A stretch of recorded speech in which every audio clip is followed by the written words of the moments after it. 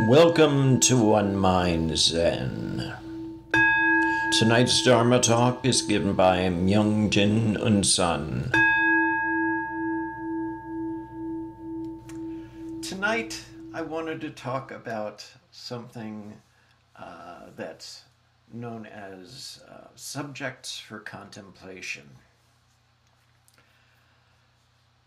Some people chant them every day to themselves. Some people do it while they're meditating, and maybe you don't know what they are at all. So I'm going to tell you what they are. I'm subject to aging. I have not gone beyond aging. I'm subject to illness. I have not gone beyond illness. I'm subject to death. I have not gone beyond death. I am subject to change, separate from all that is dear and appealing to me. I'm the owner of my actions, heir to my actions, born of my actions, related through my actions, and have my actions as my arbitrator. Whatever I do, for good or evil, to that I will fall heir. The 5 remembrances. Going back to the Pali Canon. Been around for a while. And some people, like I said, chant them as part of their meditation.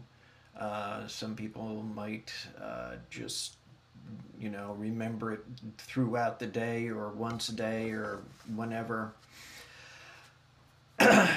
But what would a Zen approach to these subjects for contemplation be?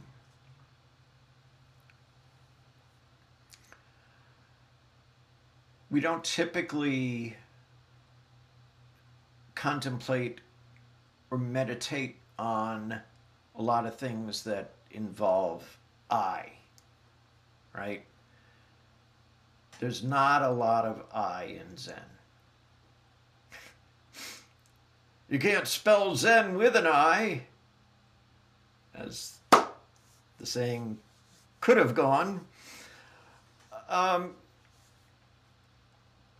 So we could change it to we are subject to aging, we have not gone beyond aging, and put it in the plural sense where all the other sentient beings are part of these contemplations also. And that would be one approach. However, I think there might even be a more Zen approach to the subjects for contemplation.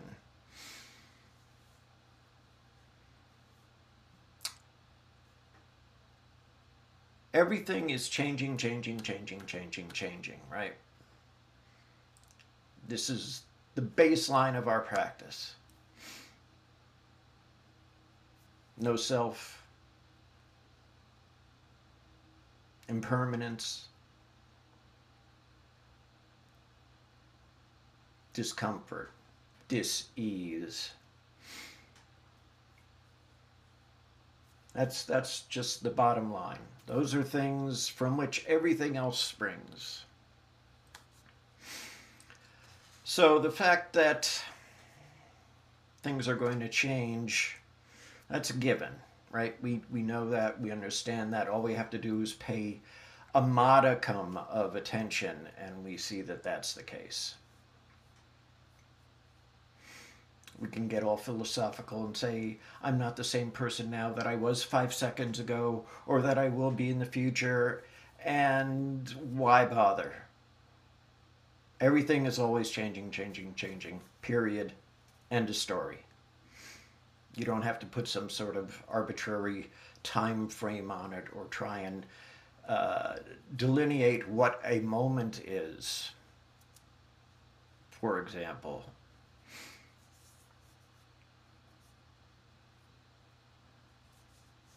So I'm subject to aging. That's what happens as time passes, right? I mean, I look back at I don't know, some pictures of when I first ordained, and I don't feel like I'm a different guy from then, but I sure as hell know I look a little different than I did then. There is actually somebody sitting with us this evening who has actually seen me in all three dimensions, height, width, and depth. And she'll be able to attest to the fact that, yeah, you've done a little bit of aging in the, I don't know, 8 years or however long it's been since we actually met in person as a Sangha.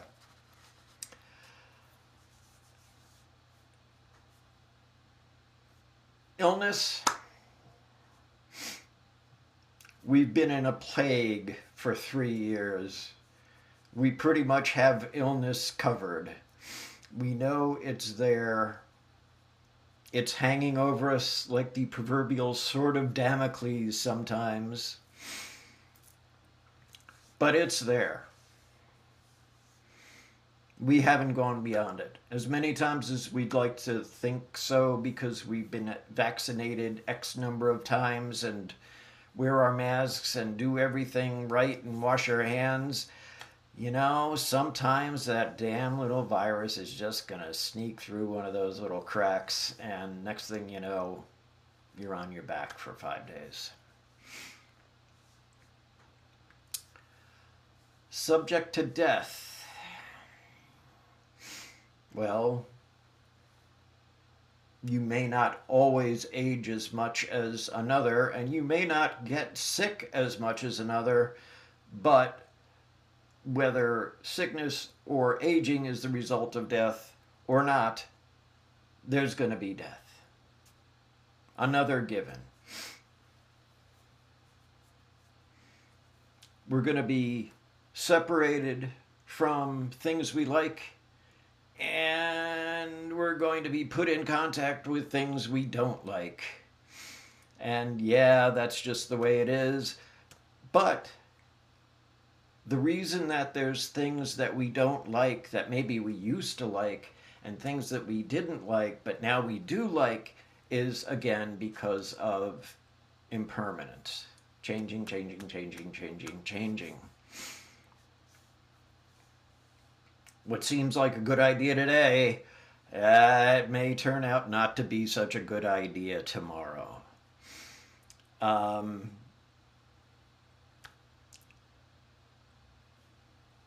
Heir to my actions. Some people talk of it as cause and effect. Personally, I like the translation of karma as just action.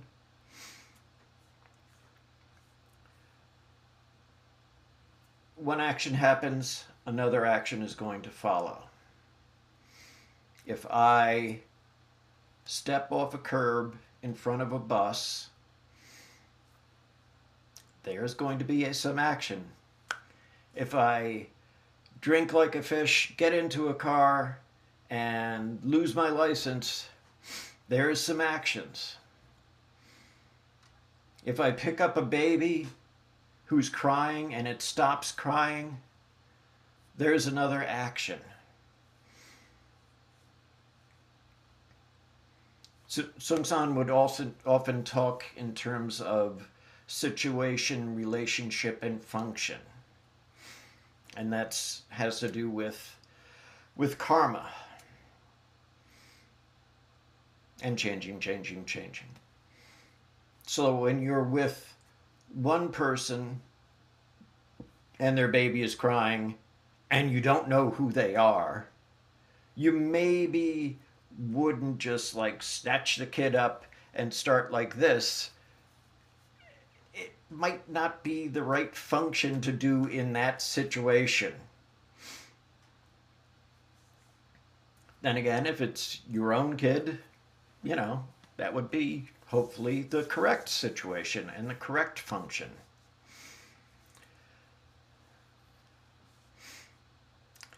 But where does the Zen approach to all this come into play?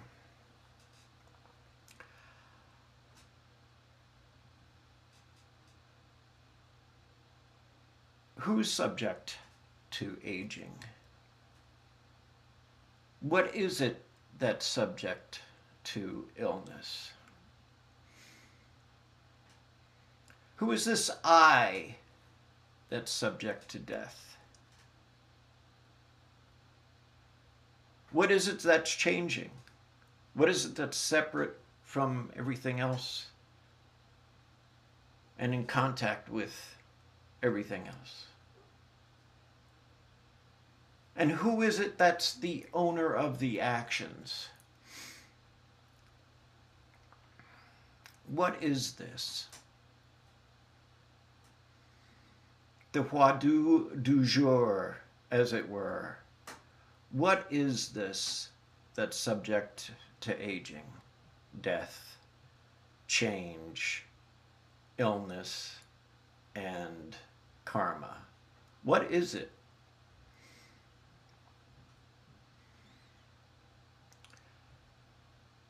There are those who say that contemplating death, especially without the guidance of a teacher or someone else to work with, might get a little heavy. Some people maybe not do so well with that sort of thing.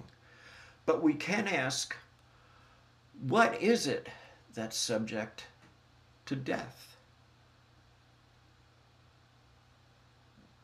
Who is it? Who is this I that's subject to illness and aging? What is it that is the heir to karma?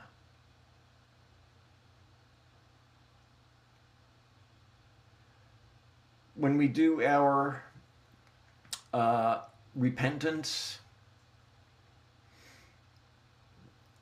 full moon ceremony, which sometimes we remember to do, sometimes we actually sit on a full moon. One of the lines in that says that basically our karma is empty. So what is it that's experiencing this emptiness from our karma?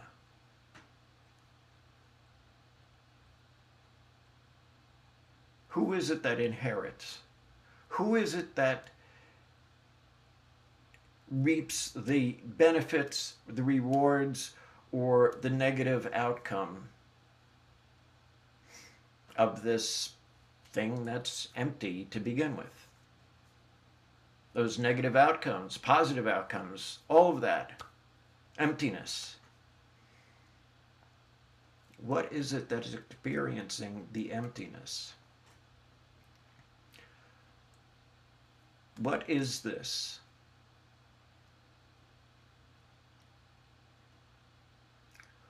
What is subject to aging, illness, death, change, and karma? What is it?